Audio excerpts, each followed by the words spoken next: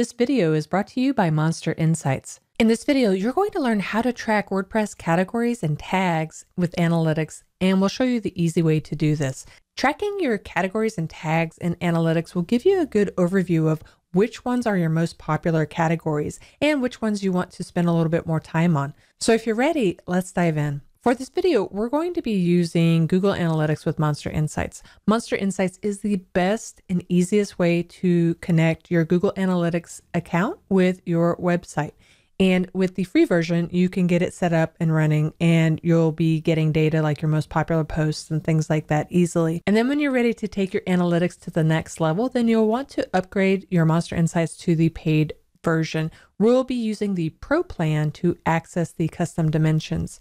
When you're ready to set up MonsterInsights, make sure you use their promo code WPBVIP to get the best discount on MonsterInsights. Once you set all that up, I'm going to walk you through the whole process of installing the plugin. We'll do the light, and then I'll show you how easy it is to add your license key, and then it will automatically go out and upgrade to the Pro version. So we can go to our plugins area, and we'll click Add New. We'll search for MonsterInsights. This is the one we're looking for, so let's go ahead and click Install. You'll want to also stick around to activate it as well. Once you do that, we can go to Insights and we'll go to Settings. Once you've gotten your paid plan on MonsterInsights.com, you want to make sure that you get your license key for it. So we'll copy that and we can head back over to MonsterInsights, scroll down to the license key area where we can go and paste it. Click Unlock Pro Features now, and then it will go out and connect and upgrade to the Pro version. Once you do that, you'll also want to make sure that you authenticate if you haven't done this with the light version yet. So go in and authenticate the MonsterInsights Pro.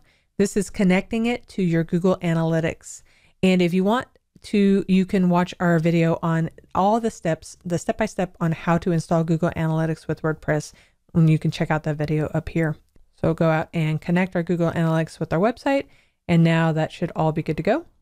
And now what we want to do is go over to the add-ons area, and we need to install a particular add-on called Dimensions. The Dimensions add-on is what allows you to track authors, categories, tags, searches, users, and a whole lot more. So this is added functionality to your Google Analytics. Once we've installed the add-on, it also automatically will activate it, and now we can go to our settings area. And we need to click on conversion so we can set some things up. Once you're here, you want to click on the add new custom dimension, and this is where you can set up your categories and tags. So I'm going to click on category, and it'll give it an ID. We can add a new custom dimension. I'll do tag, and it'll give this ID here. And once we're done, let's go up here and click Save Changes. Great. Now that we have that set up with our MonsterInsights and our website, we need to do the same thing in Google Analytics itself. So you'll want to open up a new tab and head over to analytics.google.com, and scrolling all the way down at the admin area, we want to click on admin so we can set up custom dimensions. Under our property area, we need to scroll down and look for custom definitions and then pick custom dimensions. Now let's click New Custom Dimension, and we'll name it Category for the first one. And the scope is we want it to be a hit, and we want to keep it active. So let's go ahead and click Create. And you'll see this information, and because of MonsterInsights, you don't have to worry about that. So let's just click Done. Otherwise, you'd have to go through and figure out where to put all of that. So we want to do the same thing for tags. So let's do Custom Dimensions again and type in tags. We want it to be a hit, and let's make it active. Let's go ahead and create this. Again, we don't have to worry about the extra code. So let's click Done. Great. And now we have these two. Now you'll want to make sure that the index IDs are the same here as they are where we were in our tags area. So you'll want to make sure that these two match up with these two, which they do. And now that's all set up. So when people actually click on our categories page or our tags page, then we will be able to see that under reports. So we'll go to reports and we'll go to dimensions, and then those will show up here. And because we set these up, we now see these dimension reports coming in. Okay, so now that we have it to where we're tracking, how can you improve your category and tag pages in WordPress?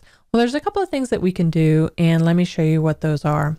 First, we can use excerpts instead of the full posts. By default, WordPress will show full posts on your category and tag archive pages, and some themes provide a solution that allow you to choose between full and summary. You can do that also on your own by installing and activating an advanced plugin called Advanced Excerpt plugin. So let's go to Plugins, Add New, and we're looking for Advanced Excerpt. And we can install this one and also activate it. And what this will do is allow us a little bit more control over how our posts look. Right.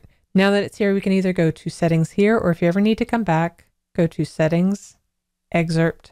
And then here you can choose the excerpt length, and then everything else is good to go. So just make sure you click Save Changes. And then all the posts on your category page will show an excerpt. For instance, let's go to View. So for instance, I'm on the uncategorized category page, and I'm scrolling through, and these are excerpts of all of the pages. Otherwise, it would show the full width or the full length of it. So now it's just cutting off and only showing pieces and parts of it. The other way that you can improve this is the category page, and then these are all the posts under it. You can improve the category and tag by adding descriptions to the categories.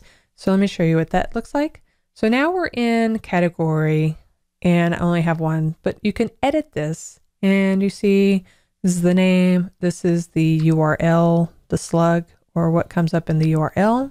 So add meaningful and helpful information about this category and basically give you an overview of what all the posts are about under this category, and that should help as well. So for instance, when we click update and then when we view this category, we get a better idea of what's going on with this page and this category. And it just lets users and Google or search engines know what exactly this category is all about. So that's a really good way to help as well. So that's a great and robust way on how to track WordPress category and tag analytics for your WordPress website. And thanks for watching.